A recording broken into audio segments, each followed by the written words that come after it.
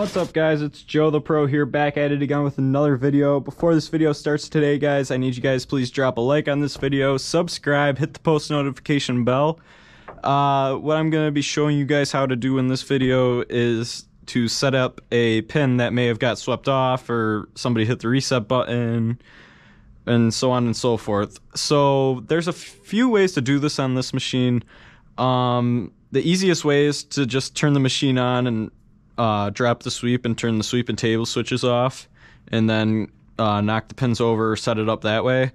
Or you can set the pins up in the table and do it manually that way. Either way, I do both, but I will be showing you both of these in this video. So the first way is going to be to set up, let's say I need to set up the 5-pin. So what I'll do, I'll turn the machine on, drop the sweep. As soon as the sweep drops, turn the sweep and table switches off on the mechanic switches thing there. And all you gotta do is just knock them over.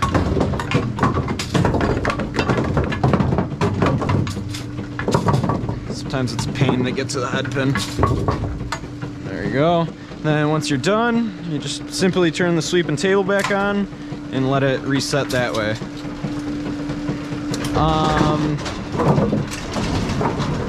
And then obviously it'll be on second ball once you do that. Alright guys, and the other way you can do this is by manually putting the pins in the table. So the way that I do it, first I put the machine on second ball, and kind of in the process you can start removing the pins from the table.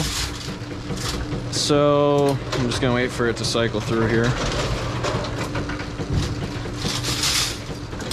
Alright, so hop on in. So we're gonna do another 5-pin setup here. So basically just get the pins out of the cups like that.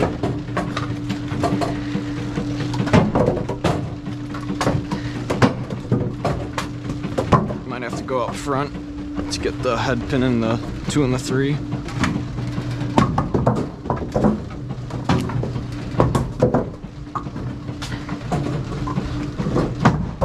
Alright, so we're already on second ball, so I'll hit the reset button. The only thing you have to do now is pull the cups back once it goes to spot, because the weight of the pins is what drops the cups. So just grab a reset cell and pull it back as it spots, and then you just have to get it back on second ball. So that's basically how you do a spare setup. I showed you both ways how to do it. If anybody has any questions or comments, just comment them down in the chat box below.